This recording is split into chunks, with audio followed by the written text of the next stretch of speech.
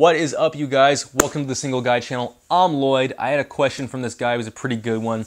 He says he feels pretty comfortable talking to girls kind of like one-on-one, but when it comes to really loud, crowded environments, he gets pretty nervous. He doesn't know how to keep the conversation going, and he finds himself just it's too intense for him and he doesn't know what to do. So he's wondering, Lloyd, are there any tips and tricks that he can use in these kind of environments?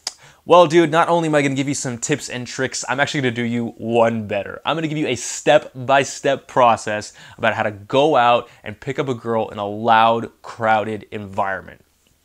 Okay, so let's get right into it. So the first thing that I'm going to say about this is loud, crowded environments for a lot of people, they're actually pretty good for picking up women if you know how to do it.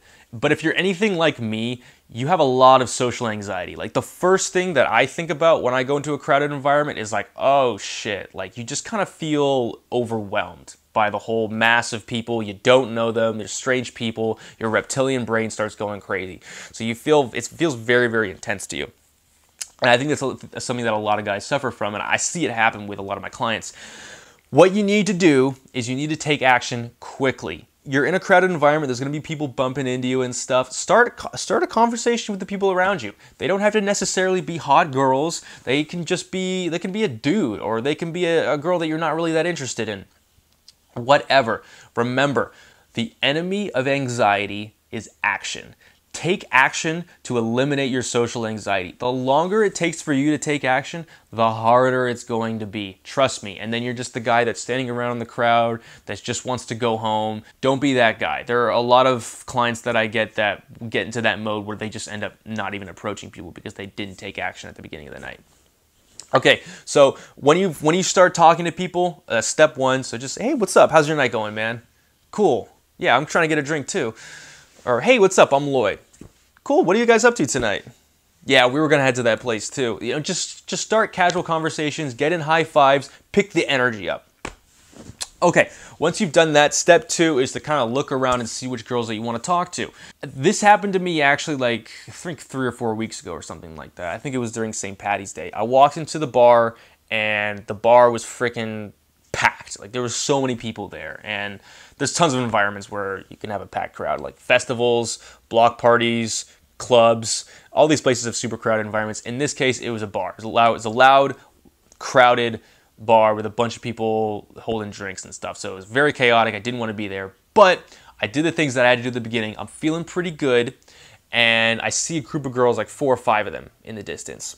And I'm thinking, okay, I want to talk to those girls. So step two is find a group of girls that you want to talk to, or a group of people that you want to hang out with, and make it go to them. So I have to move through the crowd. I move through the crowd and to try and get to close to these girls. And this is kind of what hot girls will tend to do. If girls like a guy, they're not gonna usually walk up and approach them, but they will hang out nearby them. They give a little proximity. So that's what you got to kind of do in this situation. So you go up, you navigate through the crowd, and too many of my clients, I see them do this, and I see a lot of other guys do this, is they kind of just stand there and they wait for people to move out of their way. People aren't just going to move out of your way, dude. Like, you have to be more assertive. You have to establish yourself. And the way you do that is by, use your hands. Push through. Don't be mean. Don't be aggressive. But like maybe put a hand on their shoulder and then kind of slip in this way. Or you can tap a guy on the shoulder and say, hey man, we're trying to get through. Can we get through here? And usually he'll make a little bit of room. But you can't be scared to have some people brush up against your shoulders. It's going to happen. You just got to get used to it. So navigate through the crowd. Be assertive. Don't be a little bitch about it. Especially if you got a girl, you're holding a girl's hand and she sees that you can't navigate through a crowd, she's going to be like, oh, I'm with a total pussy right now. So navigate through the crowd, get close to them, okay? Step three is once you've gotten close to them, just say something to get a reaction, okay? Be loud when you do this. When I walked up to them, there was a bar right in front of us and people were ordering drinks. So I was like, yeah, let me get a double, fries, a milkshake, and a bunch of people in front of me just started cracking up because I was pretending like I was ordering from In-N-Out. So I see which people are kind of like looking around at me. There was some dudes were giggling. Three girls turned around and started kind of like laughing at my joke. One of them was like kind of interested. Two of them were pretty interested. The two that were pretty interested, I engaged the one that I thought was a little cuter, and we just started talking. So I was like, we just had some playful banter about how great In-N-Out is, how bomb of a fast food chain it is. And then after we had a little bit of playful banter back and forth, I was like, hey, what's up? I'm Lloyd. How's your night going? And we shook hands and she introduced ourselves, found out if she lived in the city or not. I went through my 5 questions that I recommend that you guys say every time you're talking to a girl. If you haven't checked out that video, check out my video on 5 questions that I ask every single girl when I'm out. So I found out who she was with, what her plan was for the night. Seemed like a pretty good match. So we make it to the bar and we're ordering drinks, and I'm right next to this girl, and we just had a, typical conversation. In this area, this is going to be step 4. I don't even know if this should be a step, but whatever. You have to speak loudly and slowly. If it's a loud, crowded environment, people are going to be interrupting your conversation. There's going to be music. If she can't hear you, she's probably not going to hang out with you. Also, too, people tend to assume that people with very loud voices have more social power. I don't know why. That's just the way it is. People who are larger and have bigger voices, people tend to assume that they have a little bit more social status.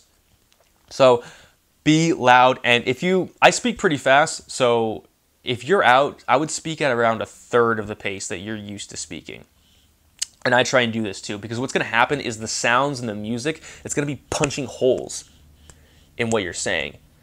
And if you speak slowly, the holes that it punches into your words, people are still going to be able to understand you, and she's going to also speak slower too, so you're actually going to be able to have a conversation. And I know what you're thinking, but won't people be listening in alongside us? Yes, they should be. You should get used to being the center of attention. That's just something you got to get good at if you want to pick up girls while you're out. Okay?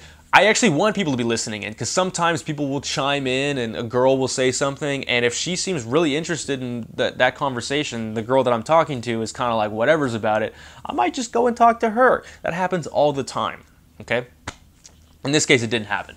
All right, so we're finishing up our drinks and it's real crowded, and the next step, I don't know what step we're on. 5? Is it 5? I don't know. 5.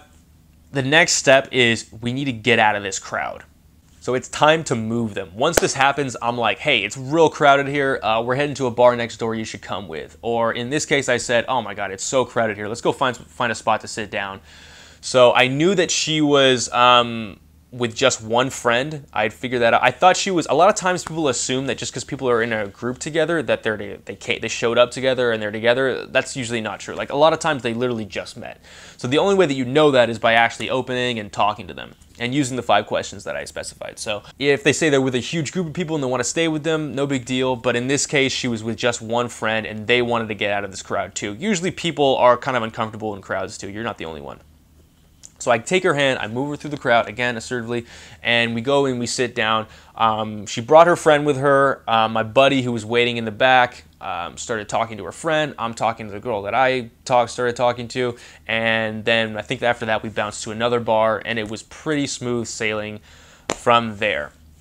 So that's how you get a girl. When you go into the crowd, that's how you get her to come out with you, and then just continue business as you usually would.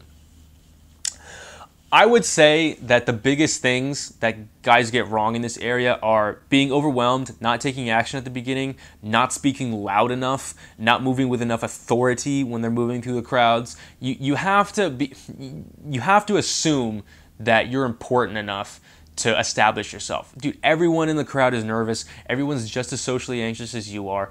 Stop getting in your own head. Get out of your own head and start doing the things that you have to do, okay?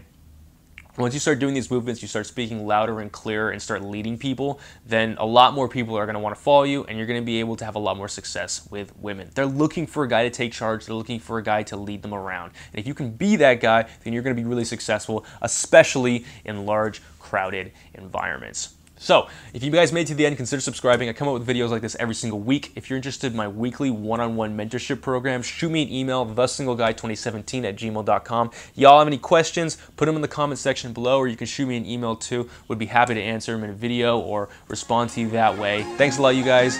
Good luck out there.